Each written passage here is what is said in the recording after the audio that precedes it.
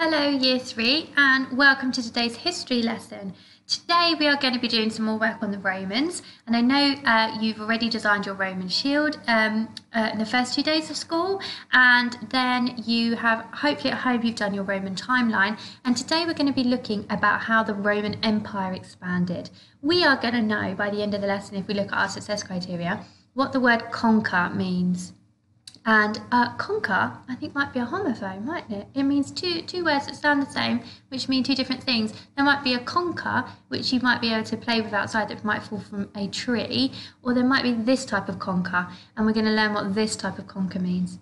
You are going to know how the Roman Empire expanded and how it got bigger, and you are going to understand why the Roman army was able to conquer different countries. So we're going to look at what strengths the Roman army had over others. So the first thing we're going to do is we're going to remind ourselves what we learned last week. So you are going to, I want you just to have a think to yourself, or tell somebody that's there with you, what the word republic means and what empire means. So if I'm saying that the Roman Empire expanded, what does that mean? And what does the word republic mean in relation to the Romans? So I'd like you to press pause on the video now, have a little think. You could write some notes yourself if you're on your own, or have a chat to somebody who's there with you. Okay, so hopefully you've had a little think, and maybe if you're lucky you've had a discussion with somebody at home about what the word republic means. Now, republic means it means like a democracy. So the Roman Republic was one of the earliest forms of democracy that has ever kind of been around.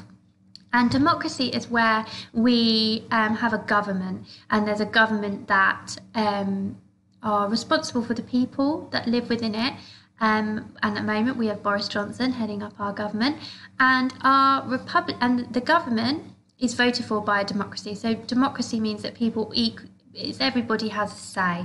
So the republic was one of the earliest forms of somebody being in charge, but everyone having a say as to who that person was. The Roman Empire simply means all of the area of land and people that were governed and owned almost by Rome. And so the Roman Empire would have started within Rome, and as it's got bigger, the Roman Empire has got bigger because Rome becomes responsible for, and the Romans become responsible for, a larger area. So today we're going to be learning about how the Roman army conquered many different places to expand, get bigger, the Roman Empire. Now there's that word conquer again. It's a verb. Roman army conquered many different places. What I'd love for you to do is, if you've got a dictionary, I'd love you to look up the word conquered in the dictionary and see if you can work out what it means. If you don't have a dictionary, you could Google the word conquered and see what comes up. You could look at it on a phone, it would come up, or you could ask somebody there with you to see if you can come up with a definition for what we think the word conquered means. So press pause, have a go, come back to me when you are done.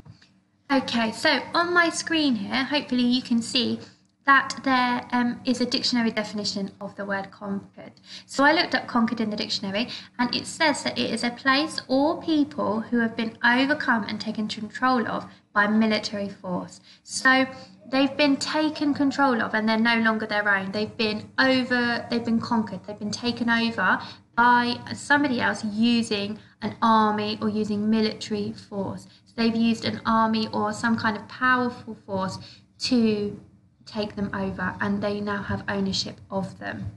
So this map here shows the land that the Roman Emperor conquered. So the areas in red or purple or pink maybe, the coloured areas show the parts of the world that the Roman Empire overtook and had control of. So there's lots of places that we might be able to spot here and that we might recognise from our continents learning in term 1.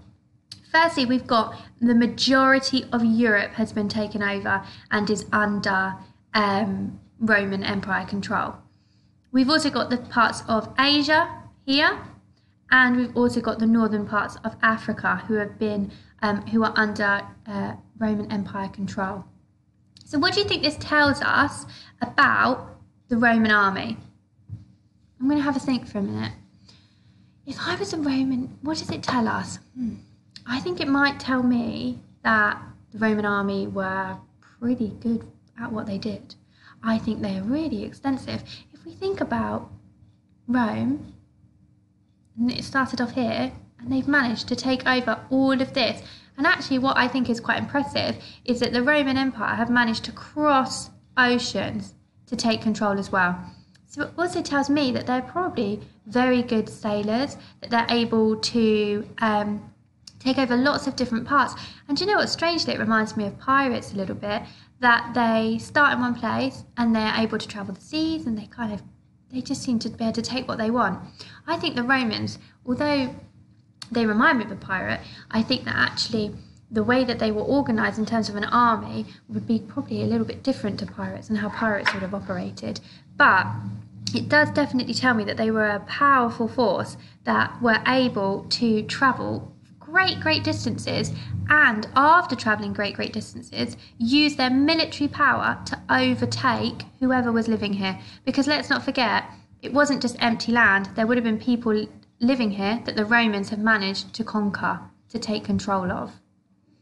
So, the Roman army had the most disciplined and well-trained army, and a Roman soldier was known as a legionary. Let's do my turn, your turn for a legionary. Legionary. Legionary. Legionary. What item would a legionary in a Roman army need? Have a think. Talk to someone at home with you. I'm going to pause the video when you've thought of something. What might they need to wear? What might they need to protect themselves? What might be useful? Have a chat. Press pause and press play when you're done. Okay, so I think that they would need lots of different things. They might need some armour.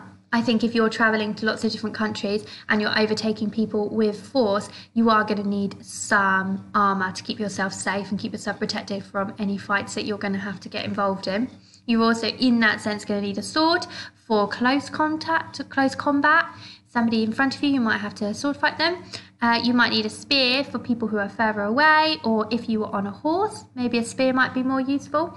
You're of course going to need a helmet, because your head is the most important part of your body to try and protect. And when we were learning about the skeleton, we were learning about how important the skull is and the job it does in protecting our brain. And the helmet is just an additional example of protection for your brain and your head. And of course a shield, which was very important in keeping everybody safe, because if you were an archer from the other team, from the other side, whoever was fighting the Roman Empire and the Roman army, if you fired an arrow, then the Roman soldiers could place their shield over their heads or across their body and protect themselves from any arrows that were coming from above them. Okay, just quickly moved out of the sun there. It was coming in so lovely and bright, but was stopping me being able to see what I was doing, so sorry about that. So, in order to become a legionary in the Roman army, a soldier would have to be able to do a large number of things. Firstly, he would be able to build camps, because that would be important, wouldn't it? You'd be travelling for long periods and you'd have to be able to build a camp to have somewhere to stay. You would have to be able to swim. It'd be really important if you're travelling all these great distances on water and you're in wooden boats. If something happened to your boat, not going to be ideal if you can't swim. Also, when you're landing, you're going to have to be able to swim to shore, because your boats, you're not going to put them right up onto the beach. You're going to need to have a bit of distance there where you're able to swim. You're going to be able to sling stones, and you're going to be able to ride horses. You are going to need to train, because you're going to need to carry all your heavy armour. So you are expected to march 30 kilometres 3 times a month.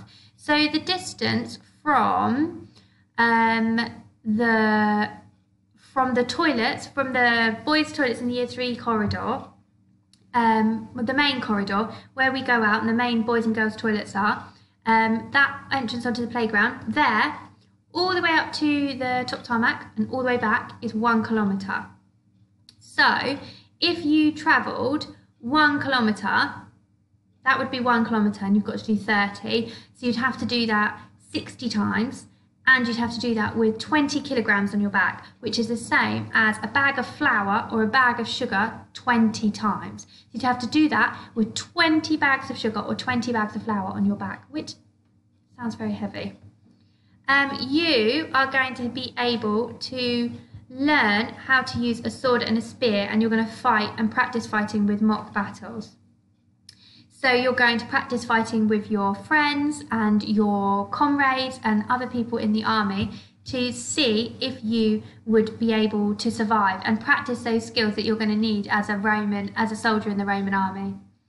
Would you then, knowing all of this, would you have joined the Roman army?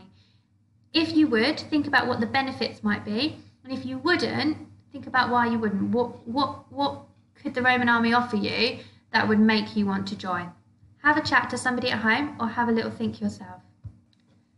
Okay, so having made a decision, are you pro-Roman army or are you, not for me? Me, myself, right now, I'm thinking that is a lot to do. I'd be away from my family for a long time. I'd be expected to be really physical, but at the same time, it'd be really good for your health, wouldn't it? You'd probably be really healthy, doing lots of exercise, you'd be really strong.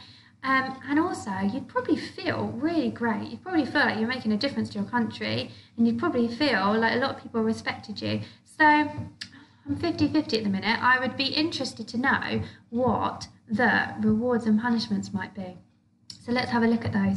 If you left your post or you fell asleep on the job, you'd be killed. Doesn't sound so great. I'm very sleepy. I probably would fall asleep at my post.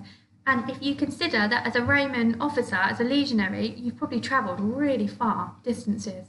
And then if you have travelled really far and you've not slept really well and you're probably a bit hungry and then you're expected to be on post, it's very likely that you would fall asleep. Or perhaps you would leave your post to go and get food or to go and do something. And if you were caught doing that, then unfortunately that would be the end of your life. You'd be killed, which seems like a very strict punishment, which is why we're saying that discipline was so harsh in the Roman army. So I guess it would be a really good way of keeping everybody on track. If you were so scared to do something wrong because you'd be killed, you'd definitely do the right thing, wouldn't you? Can you imagine if Mr. Stokes said, any teachers to step out of line? I think we'd all be doing what we should be doing, wouldn't we? However, on the other side, if you worked hard, then you would be rewarded with great riches. You'd be given medals, you'd be given gold crowns and silver spears, and you'd be able to move up. So you'd be able to move up the Roman army, getting closer and closer to the top, which really, when you're a grown up, that's kind of what you want to do. You want to get better and better and better at your job. And so, although the punishments are really hard, the rewards are really great. So I'm still 50-50 about whether it's something I'd want to do or not. So what you are going to do is you're going to try and convince me. You are going to put a job advert up for a Roman legionary. You are going to have a look at these two job adverts here as really good examples of what a job advert does. Because I understand not many of you have applied for jobs, I shouldn't think, at this point in your life. So for a really successful job advert, the first part is that you need to put a job title. And your job title, these are two examples for pirates, that your first job title might be captain or it could be quartermaster. The job title that you're going to be asking us to fill is legionary in the Roman army. So the duties, the main duties of a quartermaster are to assist the captain in the daily duties as well as being prepared to act up as captain. So they're like a deputy. They're a bit like Mrs. Andrews is to Mr. Stokes. And here we've got captain's duties are to run the ship and to organise the missions. So that's Mr. Stokes' position, isn't it? You must be, I want to know the qualities that you must have to be really good at your job. So to be captain of a pirate ship, you must be a leader of others and be able to make decisions. You must be able to apply and complete an application form. This one, for the quartermaster, you must be able to assist the captain in the daily duties and act up on captain, but you must have these qualities. You must be dedicated and you must be able to lead others. So that tells me that for both those positions, I need to be quite strong as a person. What you're going to think about is for your Roman legionary position, you are going to look back at these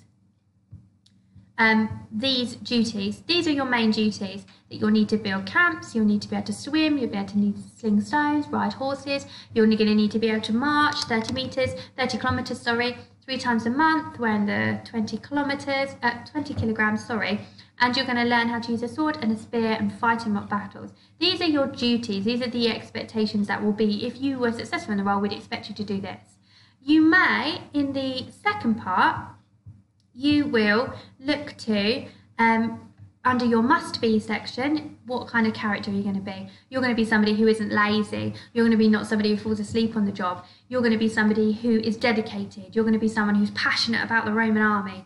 And all of these different attributes that you might have, which would make you a good Roman legionary. So we're looking here about your personality and what personality traits you might have, which would make you a really good soldier in the Roman army. And here is a little breakdown for you, just to make it really simple, in that you need to put your job title, which would be legionary. Check your spelling on legionary. Duties, what the main duties are, and remember that we go back to the previous slide, so you can rewind the video and you can pause on that slide, or you might have it in your home learning packs. We did pop it on there for you, that they need to be able to walk the certain distance, they need to be able to fight in mock battles, all the different things that they'd be expected to do. And then the must be is really using your imagination to think about the personal character traits, the personality that a Roman soldier would need to have. Once you've done that, as always, I'd love to see it. We'll be doing shout outs for the best examples that we get, and also shout outs for those of you that have just tried really hard. You might want to make your job advert a little bit more interesting by decorating your page with lots of pictures of helmets and shields and all the kind of things. You could do it. You could decorate it with the benefits of being a Roman legionary, which would be gold coins and gold crowns and medals and all the things that you would gain. And you might also want to draw a picture of the Roman Empire. You might want to expand it by telling me how amazing the Roman Empire is, by saying you definitely want to work for the Roman Empire because we have managed to conquer all of these places. We're amazing sailors, all the different things that you are. So have fun with this. It's supposed to be fun. I hope you do find it fun. And as ever, any problems, questions, let me know. I'd love to see how you do and what you get up to, as would all of the other teachers, because we are missing you so very much. We will see you soon.